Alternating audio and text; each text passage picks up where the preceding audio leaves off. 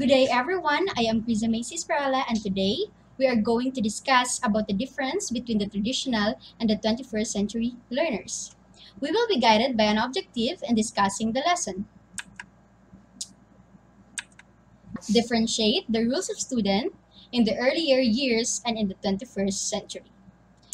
So this time, let us examine the difference between the traditional learners from the 21st century learners. First, receiver of facts and information. So traditional education is defined as teacher-centered delivery of instruction to classes of students who are the receivers of information.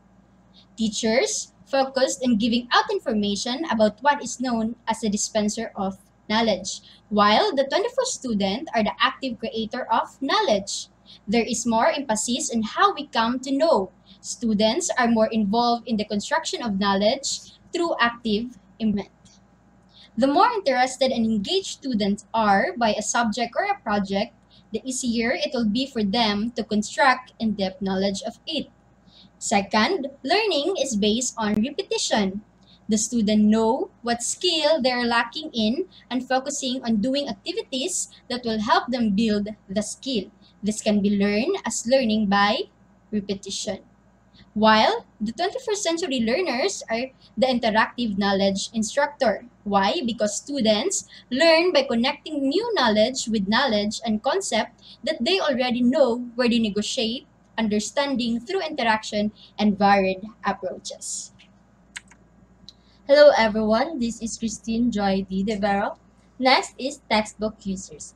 Students in traditional education is most likely to depend on books in acquiring knowledge in a subject matter, and textbooks are the primary source of all their learning. On the other hand, the 21st century students are internet users to access vast of information. Having technologies at their side make them more advanced in information, where they do not need to have a long distance walk just to access information from the books in the library. Almost all information and tools they need are already at the palm of their hands. They only need to access internet rightfully and appropriately. Next is traditional learners are passive recipients of interpretation. Before, the students depend so much from the teacher when it comes to learning. They listen passively to the discussions. They only speak or answer when they are asked. While in 21st century students, they actively engage in class activities. They use as practice or hands-on in order to learn. Indeed, students learn best by doing. By providing ample hands-on opportunities, students can be engaged in active learning. Hi everyone, this is May A. SAUMAT, and next, in the students of the early generation, it encourages higher level of competitiveness among students. Sometimes called individualistic learning, the competitive classroom is the more traditional form of learning. Students study alone and complete their own assignments while trying to learn the presented subject matter. Tests and quizzes measure each student's progress, and letter grades or percentage are given for both assignments and tests. In this type of setting, students may become competitive with each other for the best grades and for their recognition. While in the 21st century, students are collaborative. Students are usually divided into small groups and encouraged to work together to maximize their own learning, as well as the others in the group. Activities can include children reading their work aloud to each other, critiquing and editing each other's writing, projects, using flashcards to help each other study, spelling words or multiplication tables, and working together on a larger project such as a science experiment, a history presentation, or the analysis of a social problem. So for the next differences, the traditional students are factual thinkers who are most likely to be concerned with actual details or information rather than ideas or feelings about it. Statistics on weather over the past 5 years is an example of factual information.